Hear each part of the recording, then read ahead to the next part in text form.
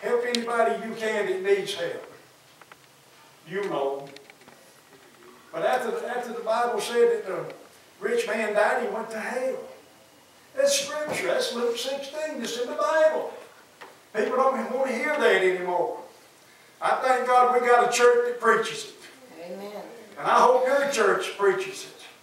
Because we can preach goodness to you all the time you sit here. But we've got to know both sides of the story. Amen. And in hell, he lifted up his eyes. He said, Father Abraham, send Lazarus back with a drip of water and put on my tongue. Wonder why he asked him that. He said, because I'm tormented in these flames. Hell is full of flames. But he said, in your time you had it all. In Lazarus' time he had nothing. But now Lazarus is being comforted. Come on, church. He's being comforted. And the rich man looked up and said, Father Abraham, go tell somebody to tell my 5 brothers don't come to this place. That'll preach. He can't come back out. But he said, you send someone. And Jesus came to take that place to tell us all. We don't have to go there. Now the good part of this story. Hallelujah. Don't shout that little message down. Because it's in the Scripture. Read it yourselves. But as I was looking at this picture, and those pictures out there, I've seen smiles, I've seen family. And on this little thing here it says, in my Father's house. Have you ever pictured that? The first verse of John 14, he said, if you believe in God, believe also in me. That's what he's telling us today. And when Richard went on Thanksgiving Day, I hope and pray you found out that God is still a merciful, forgiving God. I tell you, I don't know what it's like to step on the other side. But sometimes I say, Lord, let me peek, see one of them makes it over. And see their mother drowning and their dad. And see them bow down at the feet of Jesus. And lay his crowns down. And then get up and have a time. I mean have a time. Go be with our loved ones. That's going to happen one day. But he said, if you believe in God, believe also in me. In my Father's house are many mansions. Jesus said, if it wasn't so, I would have told you. He said, I go prepare a place for you. And if I go and prepare a place for you, I will come again. And to receive you where I am, there you may be also. That's the other side of the point, what I'm trying to tell us.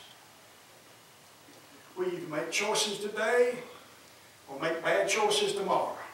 Amen. And Thomas, one of the disciples that walked with God, he walked with him daily. He knew the Lord. The Lord knew him. Thomas said to him, Lord, we know not the way. It got awful walking with Jesus all them years. And when it comes time face to face with him, you know what I like about Thomas? He was a truthful man. People will tell you they're saved today and cuss like a sailor. Amen. Amen. Thomas was an honest man. He said, Lord, we don't know where thou goest. We don't even know the way. And that next verse in John 14, Jesus looked old Brother Thomas in the eyes. He's going to look Brother Mike in the eye one day. He's going to look you in the eye one day. He said, Thomas, got his attention. Jesus said, I am the way. Amen. Thomas, look at him dead in the eye. That's the way the Lord does us. He said, Thomas, I am the life. And he said, Thomas, I am the truth. No man cometh unto the Father. Say it again, sis. But I mean, she knows the Scripture. Isn't that wonderful? If you ever touched on the other side of glory, you wouldn't want to come back over here. You wouldn't want him back, would you? Be honest with ourselves. We wouldn't want them back. They wouldn't want to come back. But they'd be like that rich man that went to hell. He'll say, you go send somebody back to my 5 brothers and tell them not to come here. I was close to going there one day. An old drug addict, a drunkard. Yes, I was. The devil had my soul pointed out upon my feet. Back when ambulance. You know what my neighbor told me when I went to Sunday school? She said, if you ever get in trouble, you call on the name of Jesus. Even old drug addict, alcoholic, remember that scripture? That I call on the name of Jesus, you better believe it. Satan had to let go of me. Couldn't hold me no more. He let go of me. God knew he had a use for me. Not in that, not in alcohol. He knew that. The gentleman I talked to yesterday, he said, I know you, you talk all the time. We all agree with him? He said, sometimes you don't shut up. But I'm telling you the truth. I'm telling you what it takes to get from here to heaven. It's by repenting of your sins. I've been beside the bedside of many that did not know God. People say that's just bedside religion. You call it what you want to. God's gifted me to go to the bedside of people that's not saved, and I hold their hands and I pray with them, and they call on the name of Jesus, and God forgives them, and a few hours later they're gone. They said, you just got that old bedside religion. I said, no, I got a gift of God in my life. Amen. He said, I have a desire that no one perishes. He don't want us to perish. But if you don't have him in your heart, you will. I'm not going to hold you long. It's a good little service. Yeah, he's cutting up shoulder. Right? Trying to find the stereo to work on. That's right. Hey, we don't have them down here no more. They're gone. Them days are gone. Even grandchildren got these iPhones. Come on, somebody. Amen. And he loved to work on the electronics and stuff. Thank God for his mercy. But Thomas said unto him, we know not whither thou goest, and how can we know the way? We're all without excuse in here today. As we rejoice in. The guy told me one time, it's been a while back when I first started preaching. He said, got my face. He said, you preachers are all the same. You preach everybody to heaven. Got right in my face. I looked at that man. I said, sir, I can't preach him to heaven, and I don't have the authority to preach him to hell. He's already preached his service. That man got out of my face. Can you believe people are doing it that way? All you preachers do is preaching to heaven. I don't ever hear you preaching to hell. I don't have the authority to do that. Amen. You better thank God. Amen. He's a lenient God. He's waiting on us to repent and tell him we're sorry of our sins. Isn't that wonderful? God have mercy on us all. I'm going to read you something here. We're about to close. I'm going to read you something. I found this in a little place I had in my, what I said it was. Yeah, here it is. I found this years ago. This is a song, really. And I thought it was amazing. Because I could remember times I could hear my mother pray for us. Like I say, we were heathens. But don't joke about it, we were. Some of you wouldn't confess it even though you were. I want you to read this and listen to it. And we'll close. There was many times when I was young, and he heard it also. I saw tears in Mama's eyes. And I didn't know what thing it was that made my mama cry. And as the years went by, I understood each tear that my mama cried. Mama cried for her children while she was living here. And she prayed, Lord, please save my children. That's what I heard my mama pray. I'm asking you today, Lord, please save my children. Don't let them stray away, Mama. Just keep your hand upon them, Lord, and don't let them die in vain. But Lord, please, save my children. Lord, this I pray today. Well, now the years that come and gone since Mama passed away, but back in my memory, I can hear her every day. We were so poor when we was young. We had about 13 in one little 2-bedroom house. I could hear my mama pray for us. She said, now y'all all kneel down beside the bed. And I want y'all to pray this prayer. And we'd all pray that little prayer. If I should die before I wake, I pray the Lord my soul to take. I can remember Mama praying that. It said, but back in my memory, I could hear her every day. When I hear those prayers that she prayed to God for her children every day, she was hoping that she'd hear me say, Mama, I got saved. That's a prayer from a mother to all of us. That's a mama for us, and that's a daddy. That's a brother for us. I guarantee you one thing. He wasn't perfect. Neither are you. Neither am I. But we do the best we can. That's all we can do. You be who you are in God. I'll be who I am. That's all we can do. Isn't that wonderful? But Mama cried those tears.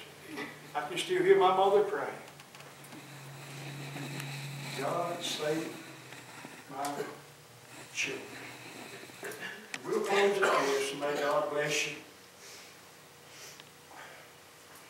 I tell you, I bet Richard's having himself a time.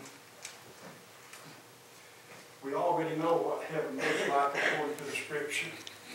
It's a beautiful place. When John saw it, when he saw God come down and wipe those tears out of their eyes, shake it with Richard. He came down and tears run down his little face. God wiped his tears. You'll find that in Revelation 21:4. God shall wipe away all tears from your faces. There shall be no more sorrow. There shall be no more pain. There shall be no more death. For the former things have passed away. Behold, write these things, for they were faithful and true. God don't want nobody to go to hell. If we go, we go on our own. We're preaching our funeral today. Today we're preaching it. And let's close it this. And I'm sure this would be a wonderful closing of prayer in honor of this young man in his life. The Lord is my shepherd. I shall not want. He maketh me walk in the green pastures. He maketh me to lie down.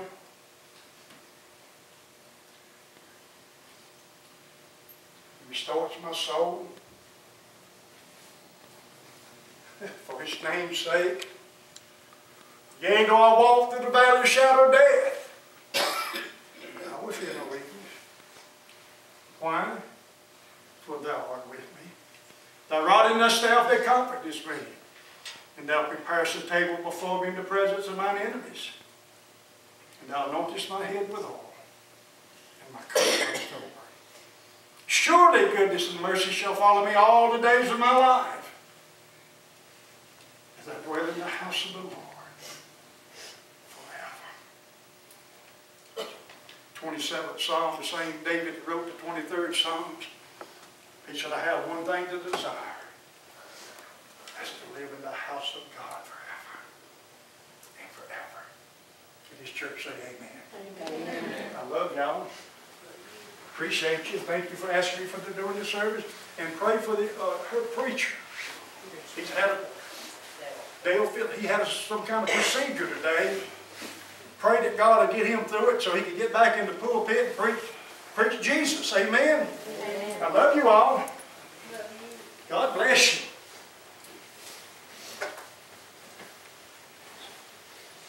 I need help, little Brother Jim. He helped me. I love it, brother. I appreciate it, Brother Jim.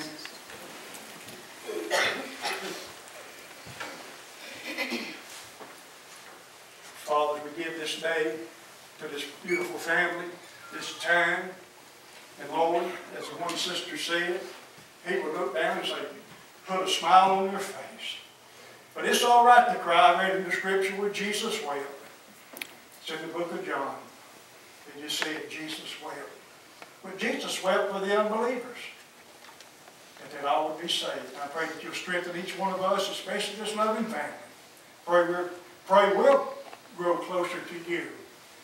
And God bless Brother Jim and his family, and all those here. In Jesus' name, everybody says, Amen. Amen. And would everyone stand with the family? Lord Jesus. Lord, have mercy. If tomorrow starts without me, and I am not there to see, if the sun should rise and find your eyes all filled with tears from me,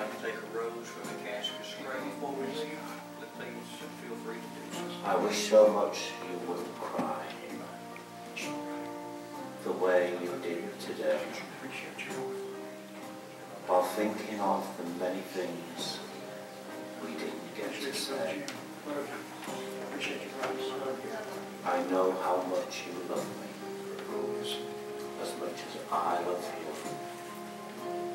you. And each time that you think of me, I know you'll miss me too. But when tomorrow starts without me, please try to understand that an angel came and called my name and took me by the hand and said my place was ready in heaven far above,